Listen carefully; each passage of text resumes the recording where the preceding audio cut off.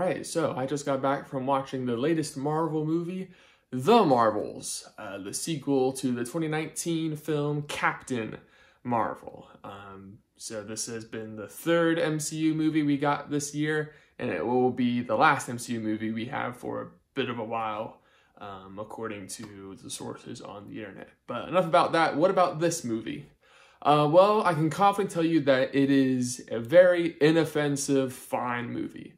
If you just want to go and watch a fun action-adventure movie that's in space, that's not going to make you think too deeply about anything, it's not gonna make you feel conflicted about character motivations or get too excited about fun revelations or anything like that, then this is the movie for you. It is a very aggressively mediocre, which, you know, I don't want to say that as a disservice to the people that did work hard on this movie, but that's just what it is. It's very, I didn't aggressively hate anything in this movie, but I didn't aggressively love anything in it either, which is a shame because for a period of time, Marvel Studios was putting out banger after banger. Movies that were just fantastic, one after another. I mean, 2017 alone, we got Guardians of the Galaxy 2, Spider-Man Homecoming, and Thor Ragnarok all in 1 year. It was incredible. What a time to be alive.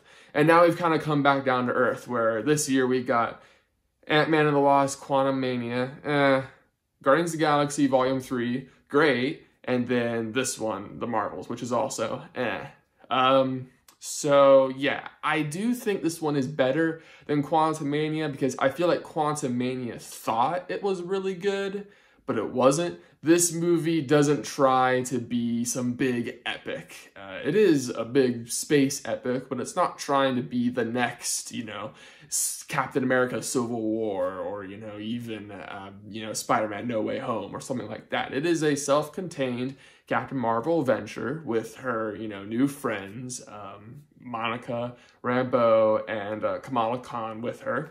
And honestly, when those three are together doing fun superpower stuff, learning their powers and interacting with each other, it's charming, which is something that the MCU does best. The MCU really has found out how to make character interactions fun. I wouldn't say it's on par with some of their best work, but it's definitely serviceable. It's fine. It is a highlight of the movie. The action is okay. It's pretty standard. The finale has the best action because it's the easiest to tell what's going on, probably because it is in an enclosed space, so you can easily follow punch after punch, which person is where in the room. When it's a more open space, it's kind of hard to tell who's where and what's going on, especially where, if you've seen in the trailers, they're kind of teleporting between each other when they're using their powers. But yeah, this is also the first Marvel movie that whenever plot mechanics were being explained about, you know, how a supervillain got their powers or, you know, how certain technology works or why a superhero can use a certain power to solve this problem, my mind just completely glazed over. And that usually doesn't happen. I can usually follow this stuff pretty well. And not that it was confusing, it's just, it was so hand-wavy and so wishy-washy that I knew, oh, this doesn't really matter. I can just ignore this stuff and just kind of accept it. Forget everything you know type of thing. Don't ask any questions. If you wonder, wait, how does this make sense logically? You're not. It's, you know, whatever. Which is kind of the word to sum up this movie. It's whatever. I wouldn't say you have to rush out to the movie theater to watch this immediately. This is definitely something you can wait until it's on Disney+. But there are some fun post-credit scenes that I won't spoil, but they are fun. And again, the performances are all fine. The characters are okay.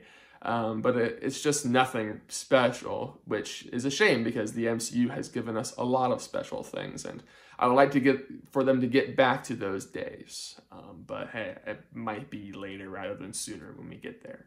But yeah, if this intrigues you, then go ahead and watch The Marvels and see for yourself.